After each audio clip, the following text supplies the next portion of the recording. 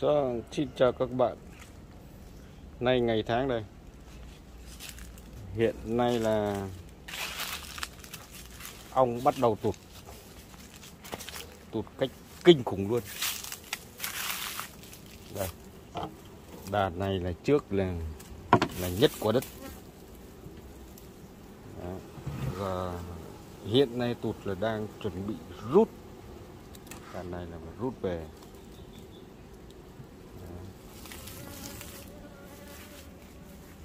Đàn y nhất và tiếp tục với cái đàn này nữa. Đàn này thì đỡ tụt hơn. Đó.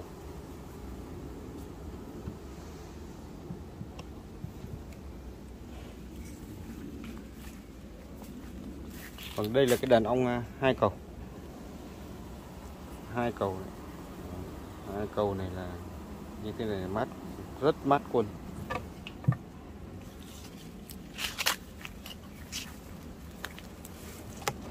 Giờ ong của tôi là bắt đầu là đang sập quân. Ong này quá kém.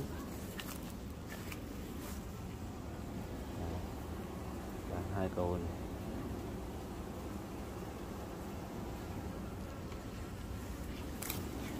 Ong nó rất chịu khó nhé. Đấy, nó đang dọn những đáy tổ này, những con chết.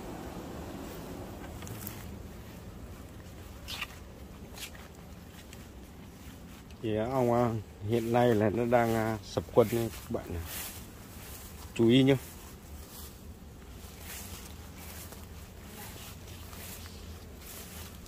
Chú ý đừng để đàn ong sập quá.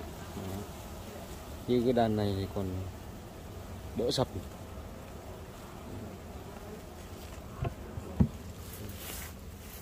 Như đàn đấy đỡ sập.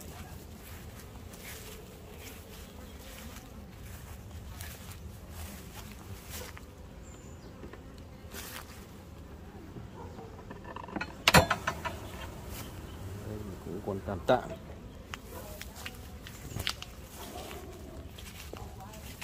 Mấy đàn khu này khỏe lắm. Đây nghe thấy cũng tụt quần vậy.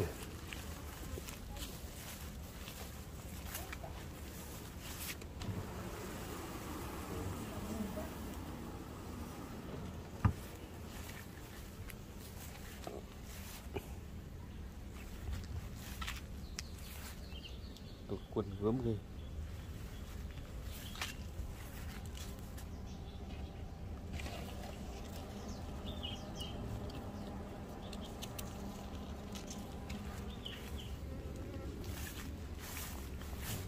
Này tụt cách kinh khủng luôn.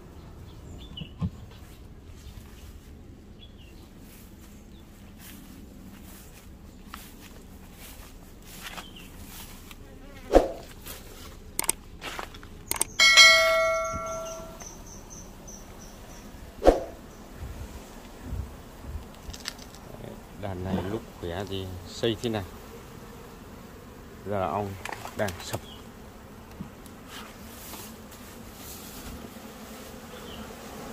Cái lớp ong già là nó chết vội rồi.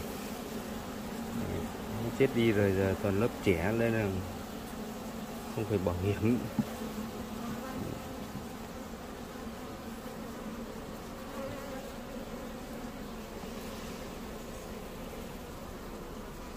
Đàn này lâu ngày cũng không xem.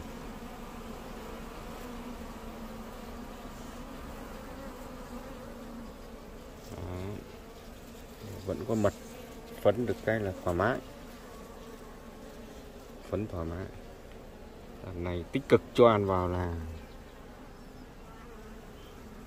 lên quân rầm rập. Đàn nào mà có mật tích trữ, vít nắp tốt là đàn ấy phát triển rất tốt. Nhưng mà nó vẫn cứ cắn cầu, cắn góc nhé. Phấn ở đây không phải bo.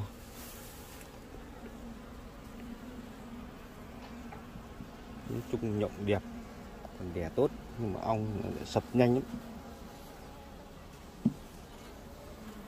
Đây, cái lúc đàn ong nó sung thì nó xây tay mèo rất nhiều, nên các bạn lúc này phải triệt để rút cầu, rút mạnh tay.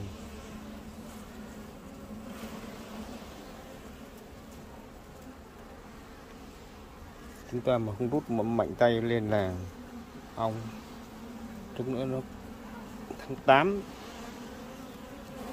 sau 1 tháng nữa chúng ta lại phải rút đợt nữa, chỉnh đốn lại.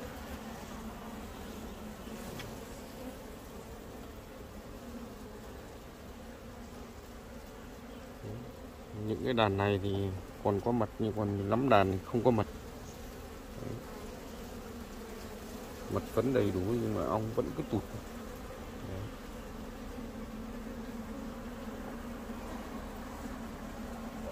Ong vẫn cứ tụt.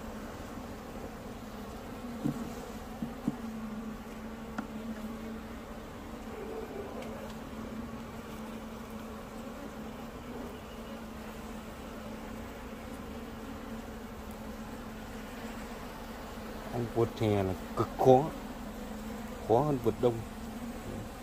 Đông chỉ cần ủ ấm tốt, chỗ ăn tốt và là ong ít khi sập.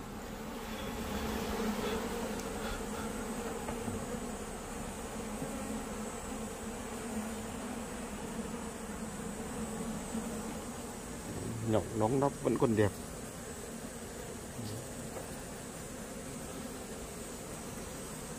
Ấu trùng đầy đủ cả. Đấy. Lâu ngày nó không động tổ, nó chui vào nó rúc rồi nó ăn mật. Cái hiện tượng như này là ong nó cắn bánh tổ nhé, và đã có hiện bệnh động trần này. Đấy. Biểu hiện bệnh động trần.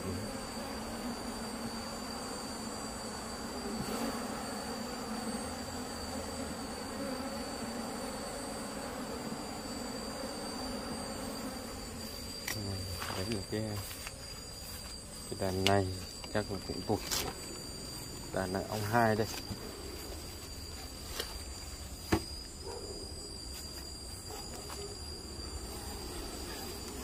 Ong hè này chúng ta giữ thế đàn và giữ chủ yếu là giữ giống.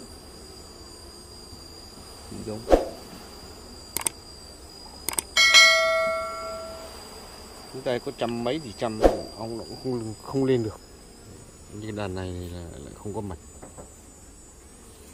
loáng thoáng có tí mật, phấn này rất nhiều.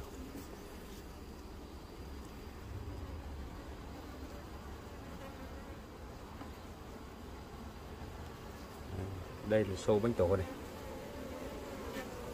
sâu ăn sáp chứ không phải là sâu bánh tổ đâu. Sâu này là nó ăn tạo lên cái bệnh nhộng trần, sâu ăn sáp.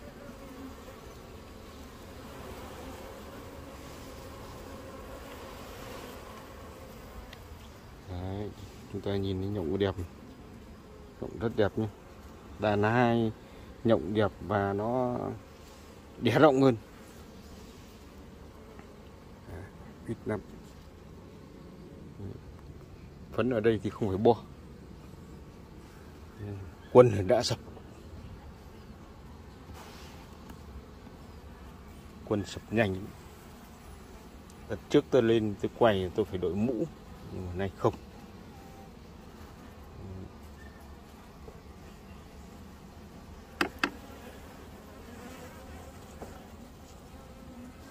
Sâu ăn sáp rất nhiều. Giờ nó chưa đến mùa của nó đâu. Đến mùa của nó còn tầm tháng nữa thì bắt đầu mới là nhiều. Tháng nữa sẽ bắt đầu là sâu. Đây, những con sâu này phát triển mạnh thì đàn ong nó mới phát triển mạnh nhé. Nó theo cái thời kỳ. Đàn này chứ cũng mạnh lắm, nhưng tràn ván ngăn thì giờ gọi là tạm hơi đủ quân. Đây thì còn 2 cái đàn này là chia ra này. Chia ra thì cái đàn này quân cũng còn tạm được.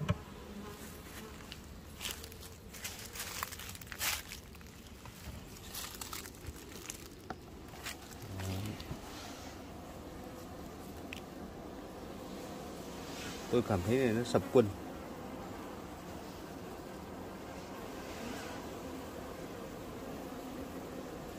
Mười phần cũng phải mất đến 3 phần so với trước. Đấy.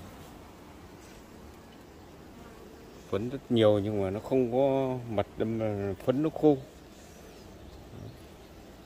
nó loáng thoáng có tí mặt tự nhiên thôi. Đợt này phải cho ăn cấp tập no vào, phấn rất đầy đủ. Còn con ong chúa này là nhốt thay, là nó được khoảng 2 tháng rồi. Ong chúa già này, ong chúa này là tháng 11 năm ngoái, vẫn còn sống,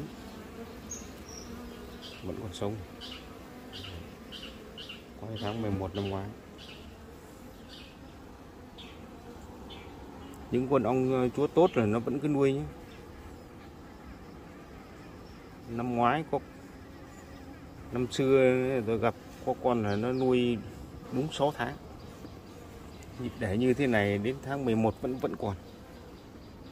Đấy, tháng 11 vẫn còn.